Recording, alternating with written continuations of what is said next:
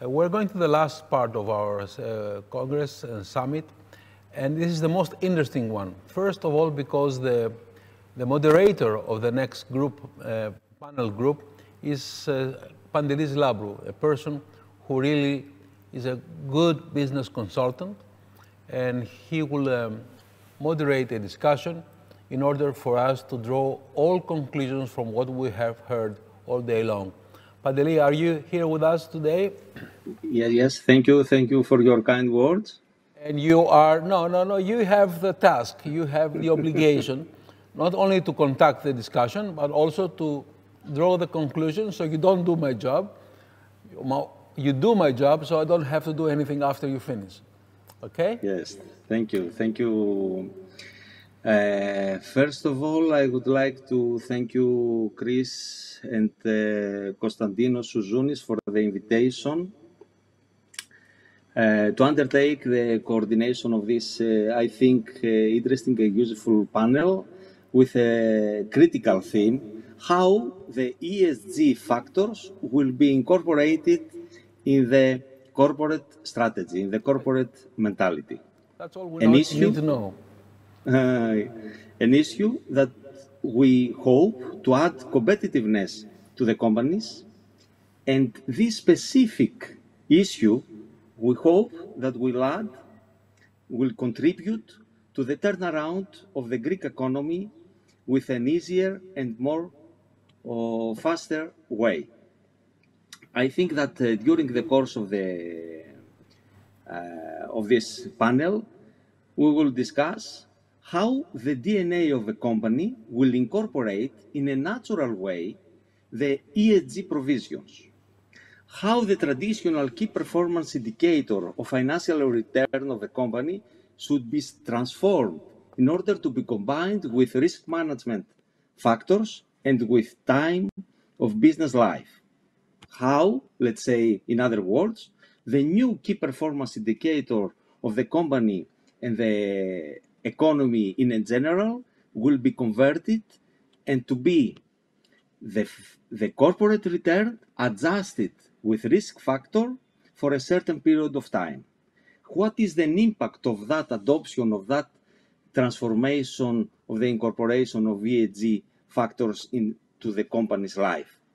And how the corporate governance and ESG provisions will help in that direction. Also, I would like to congratulate all the members of the organization team for their endeavors to provide professional, high-level services aligned with the requirements of the current situation. And I think that soon we'll be together in other conditions. But I think that the technology will help to get all the benefits of this get-together conference call by using the technology. I am Pantelis Labrou. I am co-founder and CEO of PNI, Products and Investment, and a business management consulting company.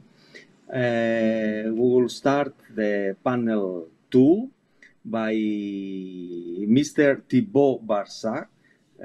Thibaut is Vice President, Head of Southern European Research from International Shareholder Services. Thibaut will participate with voice only. We will make a short presentation and we will discuss with Thibaut some, I think, interesting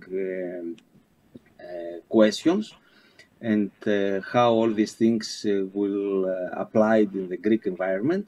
And after that, we will continue with Lia Vigileo, Mrs. Lia Vigileo and Mrs. Maria Larso Ortino, that will participate with voice and video. Hi, Mr. Thibaut. Let's say I'll pass the floor to my friend in order to say a few words about yourself, your company, and make an initial statement for the concept of that panel. So as Patrice mentioned, so I'm head of Southern European Research within Institutional Shareholder Services, also known as ISS. I'm also supervising the policy development at European level. So ISS is operating in the same sector as Glass Lewis, so I'm going to be a bit redundant with Patrick earlier before. So ISS is mostly known for being a proxy advisor, which means that we provide vote recommendations to investors, but not only that, we also help them to exercise their voting rights in all regards, coming from the ballot to the execution of votes at general meetings and vote reporting as well. We provide these services to institutional investors who are minorities in the invested companies. And something I would like to highlight is that those investors are long. We do not advise investors that are shorting stocks, for instance. We have offices all across the globe. In Europe, we have our main offices are in Stockholm, Berlin, London, Paris, and Brussels. Our research staff is about 50 to 60 people in Europe, and we cover, let's say, more than 40,000 meetings a year, every year. So I started my introduction by saying that we are mostly a proxy advisor, but for the time we have been much more than this actually, because of investor demand towards ENS matters. The G has been around for many years now, but the ENS has gained momentum in the last, I would say, 10 years, but mainly in the last 5 years, and especially since the Paris Accords in 2015. And so we have, ISS has developed a series of products and services so that investors can assess corporate behavior in terms of ENS and not only G.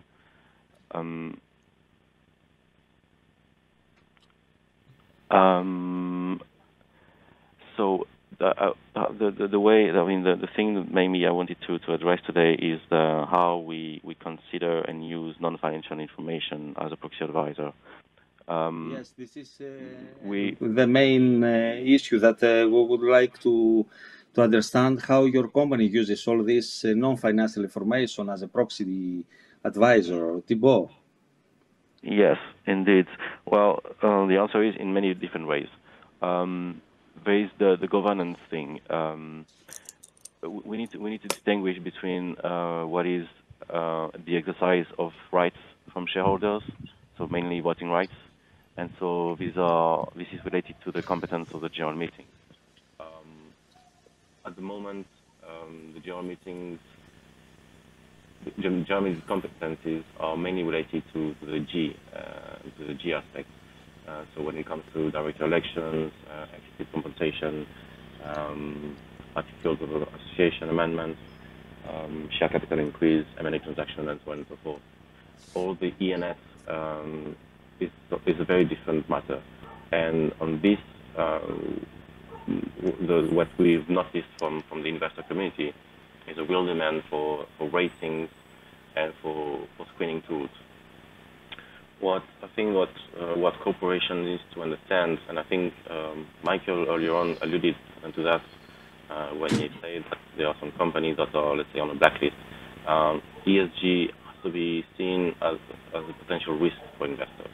I'm not going to say anything surprising here, but investors are perhaps the people who are the most risk adverse on the earth, and so they want to make sure that the investments are, if not risk-free, at least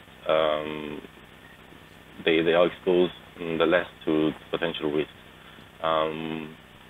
While financial has been the easiest way to assess risks for decades or even centuries, I think there is a growing awareness from both sides, or companies and investors, but ESG can pose potential risks in terms of financial returns. In another presentation, I can't remember exactly what I was saying, but a non-financial risk now can turn into a financial risk in the future. I couldn't agree more than with this statement. So, sorry, we have set. We have implemented services, and in terms of CNS, the ratings are the most popular, so to speak. And the issue here, and I think it was also mentioned in another presentation, is that the standards are multiple and very diverse. There are many initiatives across the globe on how to report and how to disclose ENS practices from companies, and there is a lack of uniformization of these standards.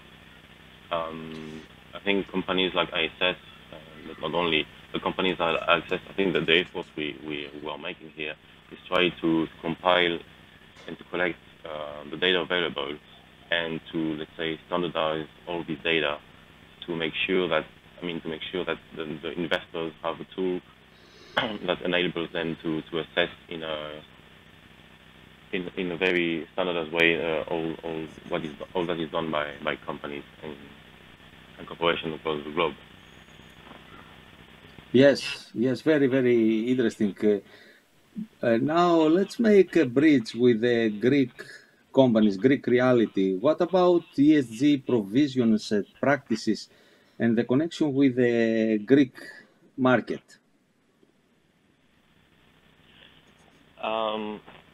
Well, this needs to be understood within the legal framework. There are some global initiatives and regional initiatives. The EU is very active in this regard. And then on the more granular level, so the domestic level, the evolution of the law in Greece has been dramatic in the last 10 to 20 years, with the recent implementation of the Shareholder Rights Directive too, especially. I think the practices, what we've experienced so far, is hopefully being something belonging to the past. Earlier on, the minister mentioned the example of Folly. This is something that, of course, investors do not like and want to get rid of, so to speak. The legal framework, I think, but there's always room for improvement. But the legal framework has provided and will provide a much more robust, let's say, tool for companies to adhere to higher standards in terms of governance, especially, and on the ENS that would be on its more longer term goal. Yes.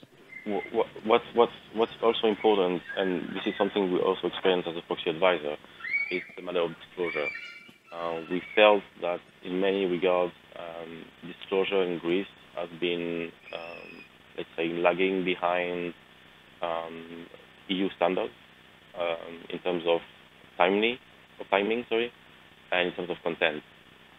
What has been striking this year, as you may all know, that companies have to submit their remuneration reports for the first time this year, and it was striking how some companies take this exercise as really an effort to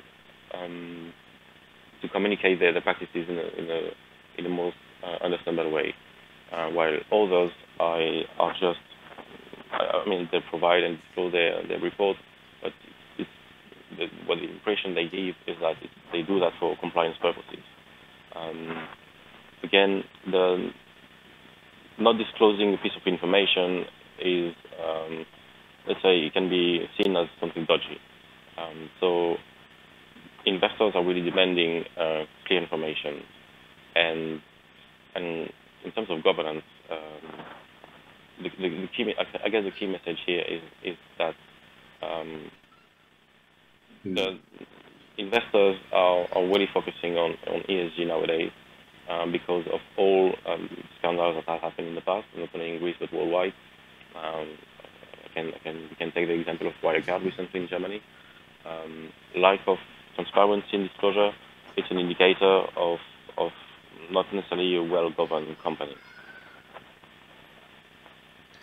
Yes, very, very interesting.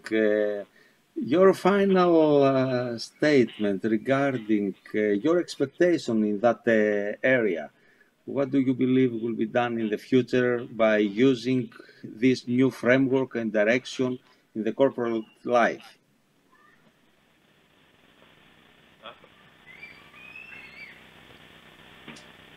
Well, again, Yes?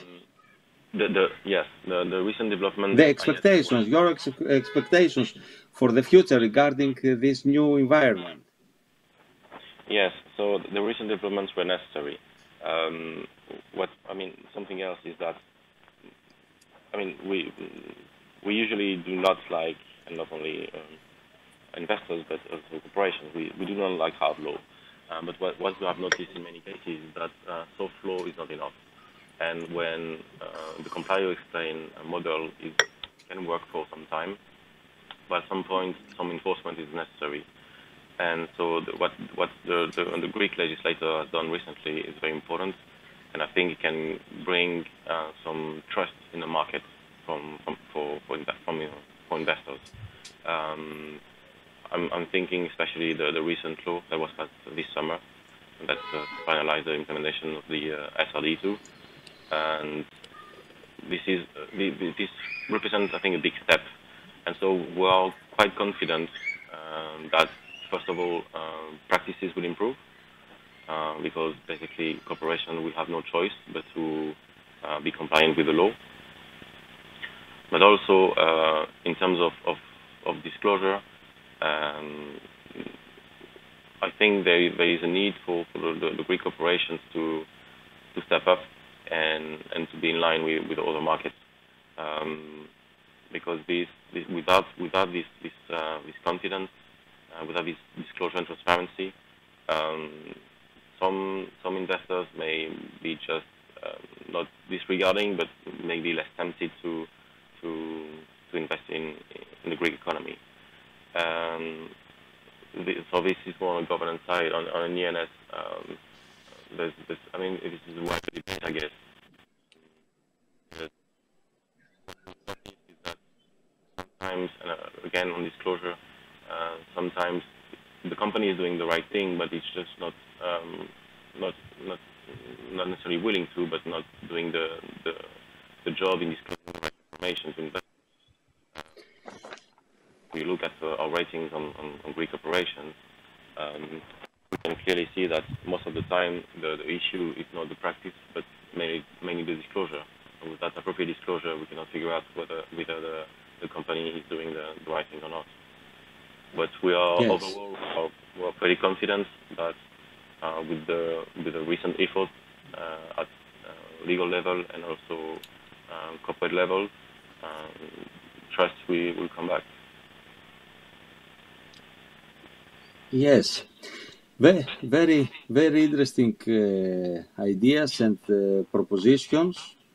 If you would like to say just one word for your final statement, you are welcome.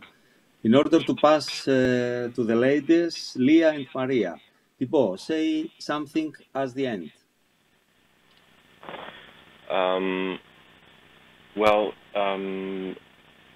ESG is paramount. It's paramount for investment. It's paramount for investors, and corporations should understand that it should be paramount as well for their operations, for the image they give, and to not only to investors but to the world society. It's not something that, focusing on financial is of course important, but ESG is becoming, I'm not saying as equal as financial, but is becoming very important for investor community. So communicating and being open on these matters can be and will be beneficial for corporations. Yes, thank you, Thibaut, for your participation. Let's take your last statement as a lighthouse that shows the direction and protects our route as well. Thank you for your participation. Thank you again. Sorry Let's for move. Thank you. Thank you.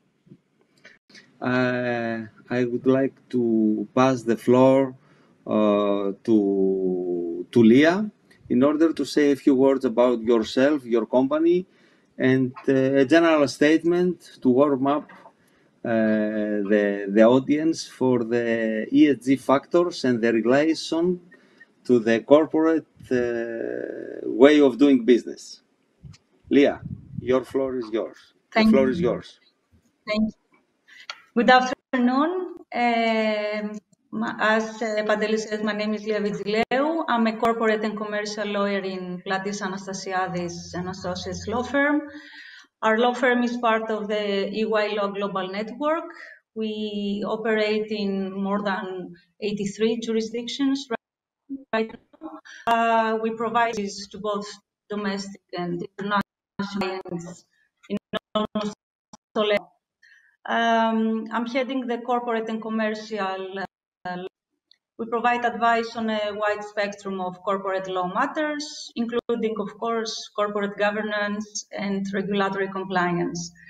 I'm very happy and honored to be with you today and to participate in such a distinguished panel, especially on a subject which becomes increasingly relevant for businesses, such as ESG factors and especially the governance pillar of ESG. So thank you.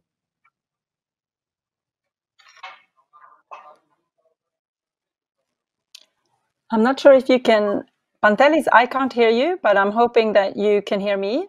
Yeah. Maria, what about you, your company, and general statement about your view in these hot topics of nowadays? Yeah. So my name is Maria Larsson-Artino. I'm a global ESG manager within the investment stewardship team at Legal & General Investment Management. We are a asset manager with approximately $1.5 trillion under assets, under management, which equates about to 1.3 trillion euros. We are long-term investors in both equities and bonds. We have a long-standing commitment to constructively raise corporate governance standards and sustainability standards both globally. And we work both with regulators and our investee holdings to raise these standards. And we are invested across all sectors and all markets. I was very pleased to hear what both Ms. Casani and Ms. Conti, and of course Thibaut was saying as well, which I think will resonate a lot with what I will be speaking about today. If Pantelis, are you okay if I just continue and make a general statement on ESG and what? Yes, just your general view about this thing. Perfect. So why should Greek companies concern themselves with ESG? Is it not just a thing nice to have on the side? I think incorporating ESG standards in your company strategy is good. It's good business and is good business practice. It's not any longer a nice to have extra. It is a question of materiality. For us as investors, it's part of our risk assessment when we invest. ESG standards, whether we're looking at Greek companies or other companies, are moving up the agenda significantly for those people who decide on whether or not to invest in companies and those who are selling and buying shares.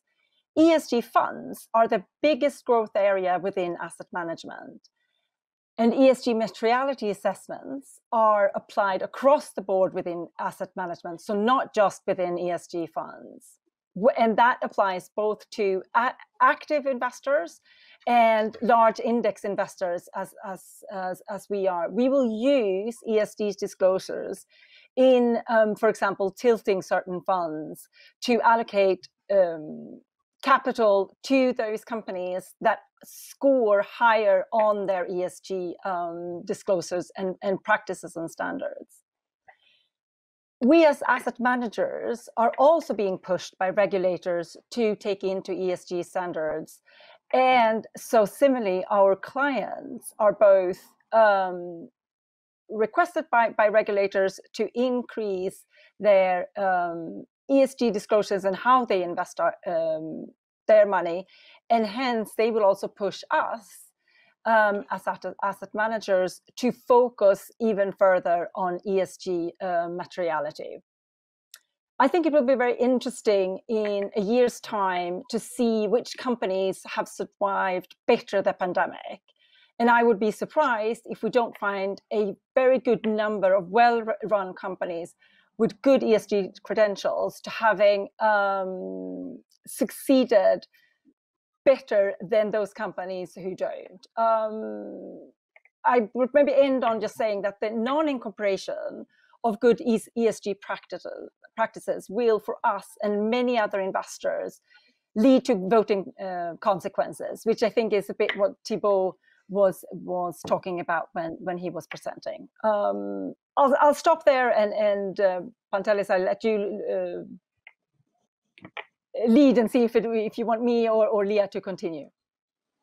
Yes, I will say I will insist how important, if you can quantify this importance, how important is ESG factors for index fund asset managers? Do you have any indication in order to say, yes, generally speaking, is important, but how important is? No, thank you for that. I think it covers several things. I think one is again, as I said, our clients are asking for this. I think the indication, what I mentioned before, is the most significant inflow of funds for us are in ESG funds. And I think it is in the way we look at companies and evaluate companies will depend a lot on their ESG practices. So, for example, we have developed an ESG score internally, which we're certainly not unique. I would say the majority of my colleagues in the investment industry will have done something similar. In this ESG score, we measure ES and G within that score and have a point system, let's say. And that will result in certain companies on a very de minimis standard receiving higher or lower scoring. That will affect A, our engagement process with the companies, and B, in those funds that we can tilt, that will have an implication, which means that for companies that has a capital allocation, either favor or a negative impact on the company. So I think that's how material ES and G are for us as investors, and it is part of our risk assessment process at the moment. And I will see, even if I look past the last few years, working with my active teams, the significant amount of engagement that we have across our index team and our active teams on ESG issues has definitely increased. And they will come to us and ask where they have concerns over ES and G practices. And that can also lead to a very direct investment or non-investment. And I've seen that specifically over this past year, where investment hasn't been done due to ESG concerns, and where investment post-engagement, the fund manager felt comfortable in investing in the company.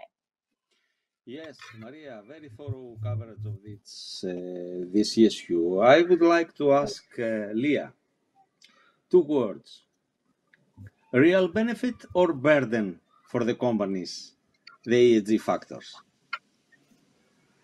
Well, I believe, as Maria also pointed out, that more recently companies and investors have come to realize that these factors are not just good to have or a public relations marketing trick, let alone a burden, but they have many benefits and very real and practical effects. And they are becoming critical to long-term competitive success, I think. First of all, they become more attractive to investors, as Maria explained. But on top of that, there are also other very tangible benefits. Companies which take a proactive approach to ESG policies usually minimize the regulatory and legal interventions. They lower the risks of incurring fines, penalties, or enforcement actions, while they usually stand better chances in earning subsidies also. They increase their brand image, they enjoy usually higher retention rates, and also seen from a different angle. Companies who fail to take into account these risks, they might incur reputational damage. Imagine a company facing inequality or gender discrimination accusation. This definitely harms the brand image. And of course, these factors are also not just useful, but very beneficial for investors as well. When they screen investments, they could identify companies whose practices could pose a risk. So it's not just a matter of opportunity, it's a matter of risk as well. Recent examples could be the scandals with regards to gas emissions or oil spills, which had a very tangible and direct effect on the share prices of the companies involved. So I think it's now becoming very clear that ESG factors are critical to long-term competitive success, and they're not just a marketing trick, to say so. Yes. Leah, I will continue on that direction. The prerequisites regarding the environment, the legal framework especially, are in place in order to exploit all these benefits to be exploited by the companies and for the economy as a whole. Say a few words about the prerequisites and the legal environment for the development of these new things. Yes.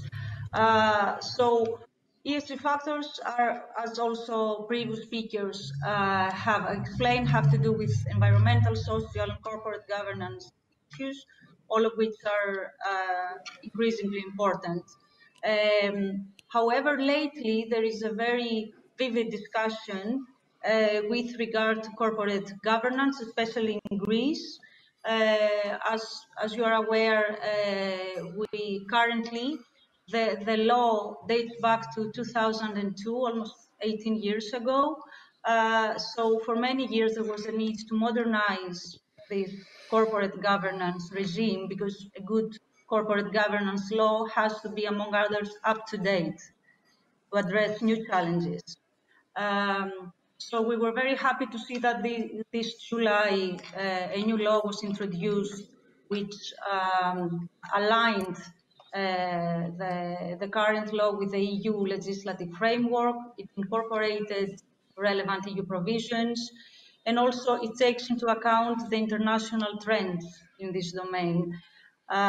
This is especially crucial for attracting investments because investors need to know that they are comfortable to invest. They need to have the comfort that they will do business in a familiar and transparent governance environment without incurring the risks, costs in getting to know or assessing a very particular or obscure governance system. Yes. I think that this new law really addresses all these challenges. It is quite detailed, it regulates issues of the board, its committees, provision of information to shareholders, and so on. I won't bore you with too much details about the relevant provisions, but I believe 2 points need to be highlighted exactly because they reflect these international standards I was talking about before. A novelty of the law is that for the first time it introduces a fitness and propriety policy for the election of the BOD members in a similar way like credit institutions.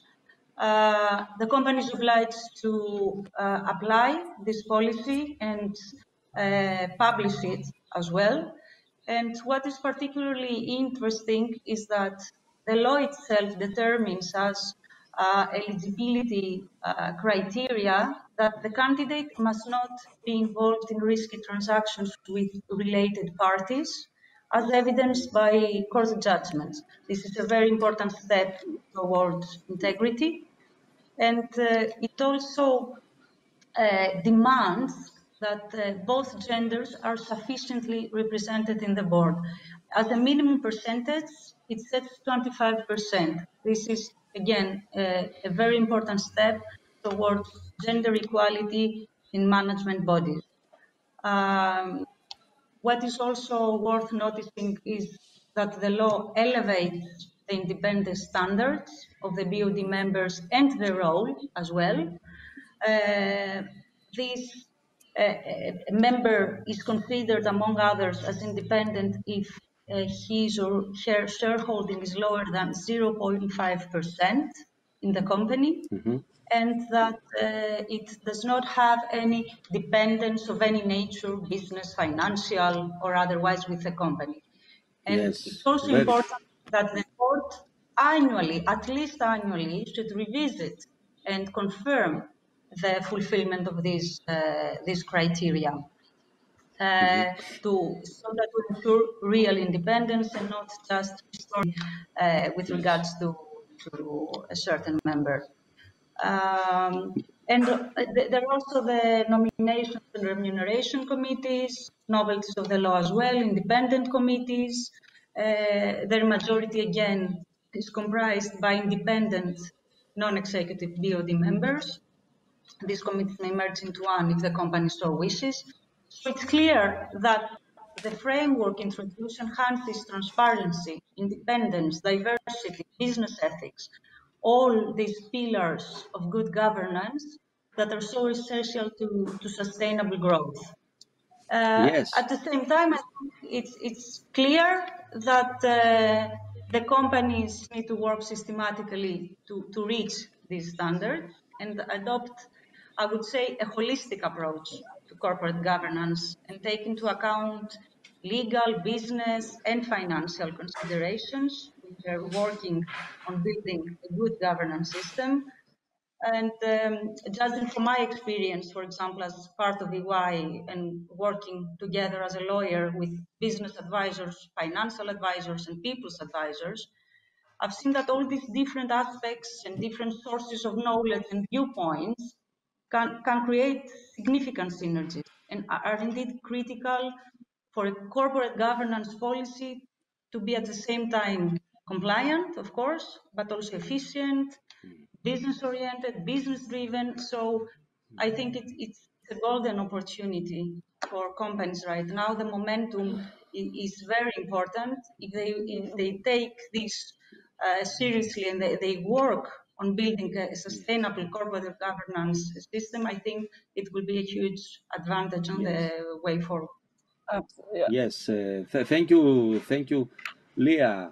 Maria, as you understand, all the factors are in place: the legal environment, the willingness to invest in such new things, and also what about the attractiveness, apart from the financial data, of the Greek companies in order to gain more attention from the international fund managers?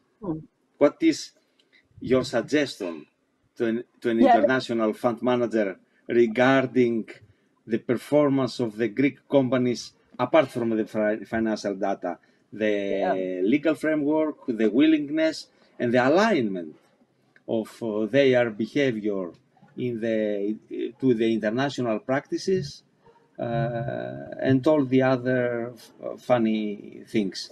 Tell us about. Yeah. Thank you, Pantelis. That's a great question.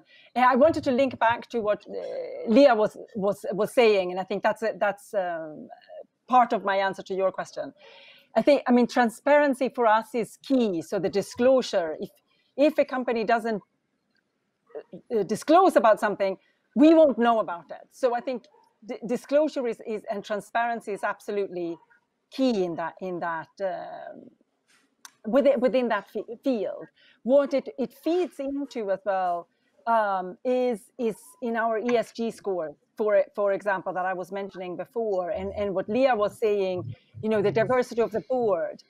Our ESG score, one of the indicators that we look on is exactly diversity on the board, senior management, and employee base as general. So A, you disclose against that, and B, your disclosure will feed into the score and has an impact on how we look at an initial look at the company and what we consider having de minimis standards being applied. So I think that is very important. Something else that how does it impact us as investors? How we look at things, how we look at investments. So I would give an example that everybody knows. So I'm not disclosing anything that's not out there. So Wirecard, a huge audit scandal. We had looked at the company already last year. So nothing yet not really in the papers, bar from the FT, of course.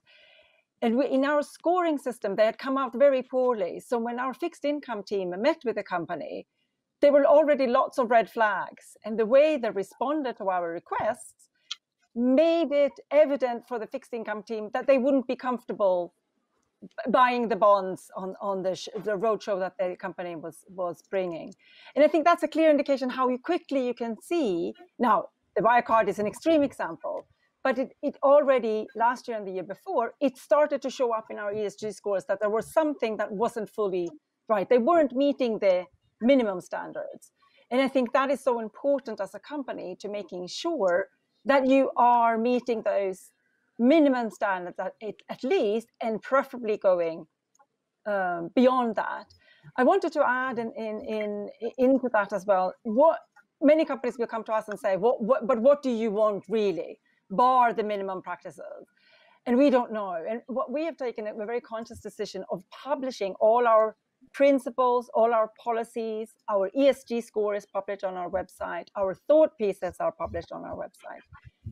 So it's useful for companies to look at their biggest shareholders and look at their ESG requests on their website. Have they published what they're asking for? And use that as a means of understanding better what we as investors are looking for, but that it will be helpful to them to implement their own policies and improve perhaps at times their ESG standards. And we're certainly not the only investors doing that. So I think that can be very helpful in doing that. I think I might have gone a bit off track. So if you want to direct me to another area that you would like me to discuss, Pantelis, please do so. Yes, we are at the final steps of this panel. But I would like to ask you, Maria, how your company is bridging the holdings during this COVID-19 demanding period. Say a few words about this current situation. What about your holdings, and make a statement about all this very, let's say, demanding and delicate issues that should be handled.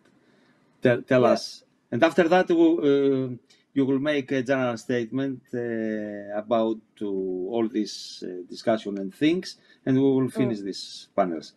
COVID-19 and your holdings. Yeah.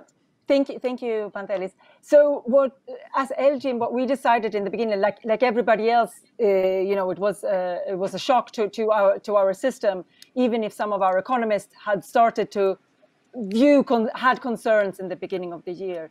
what we decided to do when the lockdown hit the UK, we decided that it was important for us to reach out to our investee holdings and tell them that we were standing behind them in this critical time, and that we were standing behind them in the difficult decisions that they were taking. Which I would say we focused in particular on two things. One was saying, we're standing behind you. We understand that that might mean delaying or completely canceling dividend policies.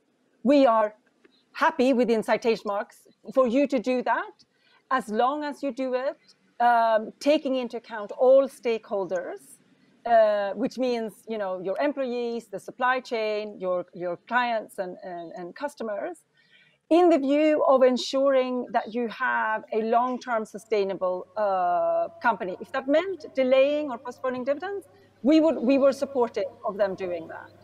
I think the second part was also saying, do not lower your ESG practices. Do not lower those best practice standards that you've been upholding so far. I think that was very much what we were clear on. It was something we reached out directly to our investee holdings, and were open for conversations and dialogue on that. We did emphasize at the same time that when it came to the AGM season, we would not be lowering our standards in seeking when approving the resolution. So we wouldn't say, you know, well, this year it's fine if you do an oil spill, or you know, fire all your employees, or that your board now can't operate, and so if you have lots of non-independent directors, we won't worry about those. We upheld our standards, but at the same time emphasized that we are supportive in the decisions that the difficult decisions that you need to take, as long as you're making sure you're taking into account all stakeholders. The exception that we made was for capital raising in emergency situations. If that was something that was needed, even if it passed by our maximum thresholds, we were willing to support the companies in that kind of way. So I think that's how we saw ourselves as partners and supporters of our investee holdings, rather than being confrontational and realizing the extraordinary difficult situations they, and consequently we, were in. Yes, you're right. My violent emergence on the screen indicates that your time is up. And I'm the bad one. I'm the referee with the black clothes. You know, I'm about to blow the whistle. If there is a final remark, Pandeli, Elia, Maria, please do it, but yes, we are obliged to conclude. Just a question. Yes. What about the market and companies' readiness to adopt and to exploit this new promising environment? Leah? I think they are ready to a significant degree. More ready than perhaps we expected. In July, we organized the corporate governance webcast. We presented the new law, and we had almost 260 company participations. We launched a poll during the session on the new areas of the law, and the responses were very encouraging. More than 51% consider that their companies are ready to a very high degree to adopt the corporate governance policies of the new law. Almost 8 out of 10 believe that good corporate governance contributes to long-term value for their companies. So they have acknowledged the importance of corporate governance. And again, almost 80% of the respondents considered that the environment of independent BOD members will increase the investors' trust and enhance the efficiency of the board operations. So I think it's fair to say, judging from the above, that companies have begun to realize the importance of corporate governance and no longer approach it as just another obligation, but as a set of rules and procedures which can add value to the company, attract investment, and contribute to their sustainable growth. And my According to the answer of conclusion Chris, is that the corporate governance is not a marketing gimmick. It's a very complex set of rules and procedures and very useful for the investors and the people working for the companies as well for the stakeholder. Panelists, yes, you can have the last word. Yes, I don't. Yes, Maria, are you convinced No, to become no more evangelist? questions. No. The answer is yes, of course. The question is, according to the position and the statement of Leah, are you convinced to become an evangelist of Greek companies to the European landscape? The answer is yes. Of course. Of course, thank you. Thank you for your answer. Thank you for the participation. Thank you for the supervising by Christos Konstas and the organizing and the inception. Konstantinos Souzounis and all the endeavors of the organizing team. Thank you for your participation. Thank you for the information. Thank you for the vivid discussion. No more thank yous, ladies, panelists, everybody. It was a very useful and very fruitful discussion all morning from 10 to right now 10, 12, 2:15 already. Thank you for participating, and we have the results and the conclusions written and sent to you in a couple of days, I think. Bye-bye. Ladies and gentlemen, thank you for attending.